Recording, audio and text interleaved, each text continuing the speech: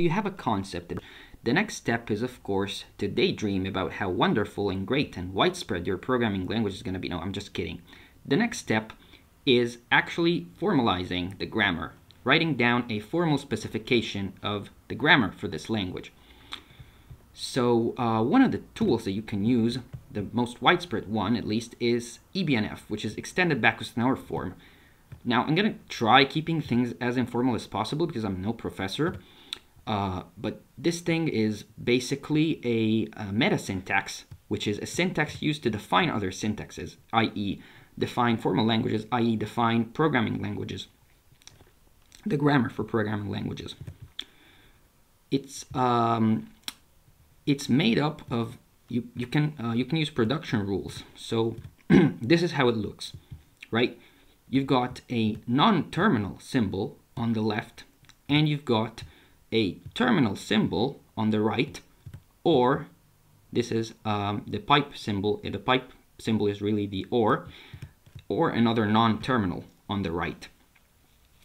So you can think about non-terminals, the one with angular brackets here, as made up of more non-terminals or terminals.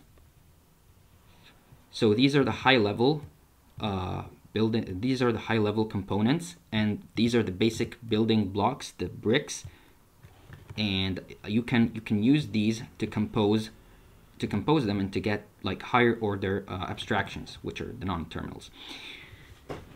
As an example, you can see in this grammar of the C programming language that it has 58 production rules. Some of them are kind of complicated and messy. Most are really understandable. You can have a look and read them.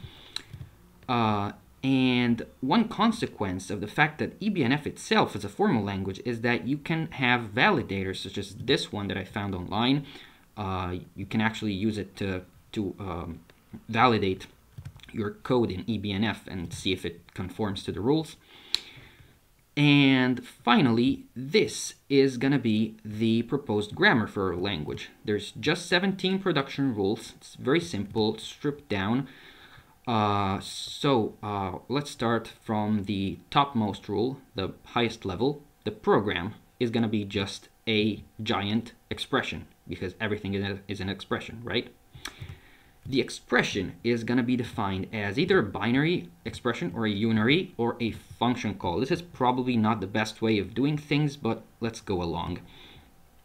The function call is going to be an expression at the left, and then there's going to be, of course, the brackets, right?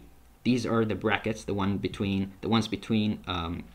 single quotes, and the brackets are going to contain 0 or more. The asterisk stands for 0 or more of these, which is basically expression followed by a comma. So you can have either a function that has no arguments, right? Or you can have a function that has any number of arguments. This means 0 or more. The binary expression, this is going to be basically an expression and then a binary operator and then another expression. So you can see that this thing is recursive, right? Because the expression is defined in part as being a binary expression or a unary or etc., etc. The binary itself is defined as being an expression followed by another binary operator and then an expression. So this thing is recursive, right? It feeds into itself. You can have an arbitrarily nested structure here of expressions inside of expressions inside of expressions. And this is a very nice and concise way of describing that. Next up, the unary expression is either a simple value or a unary operator followed by any other expression. The simple value is a variable name, aka identifier, a number literal, a string literal, a list, a dictionary, or a function literal, aka the lambda we were talking about before. Or it can be a bracketed expression. So this is also part of the whole recursive theme here. The variable name starts with an alphabetical character, which is a letter.